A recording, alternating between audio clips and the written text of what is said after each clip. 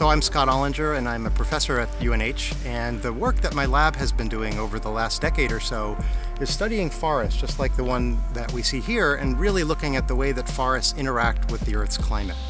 Forests respond to climate. Many people are aware of the fact that drought or cold snaps or whatever can influence tree growth, but it turns out the way that trees grow also have a big influence on the climate itself.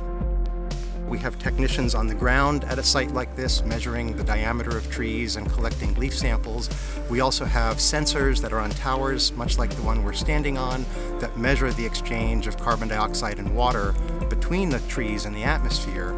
And then we also use satellite imagery collected by NASA, or even in some cases by some of our own sensors that we fly on drones or on aircraft to look at trees from above. Would North America's climate be different if we lost half of our tree cover, or if we had only half as many tree species? So those are the kinds of questions we're trying to answer.